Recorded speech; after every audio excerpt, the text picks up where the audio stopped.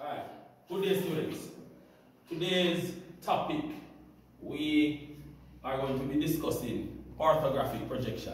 We have been discussing isometric projection for quite some time and we want to go in depth now with orthographic projection.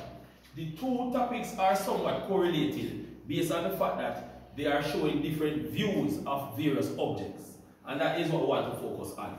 Now, the fundamental difference between orthographic and isometric is that isometric will give you a three-dimensional view and orthographic will give you different views of the object and viewing the object at 90 degrees. That is the point.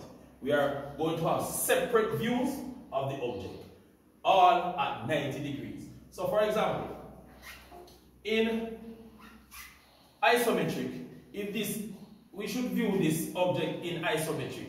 We are able now to see the front elevation, we are able to see the end elevation, and also we are able to see the plan.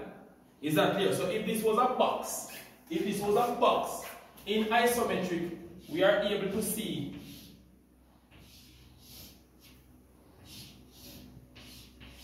the front elevation, end elevation, and also the plan.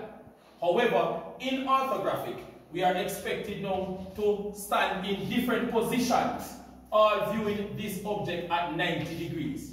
So in a sense, from above looking down, we are all able to see the plan.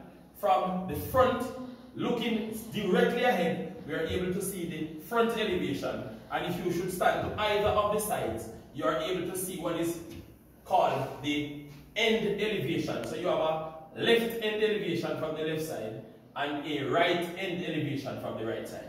Is that clear?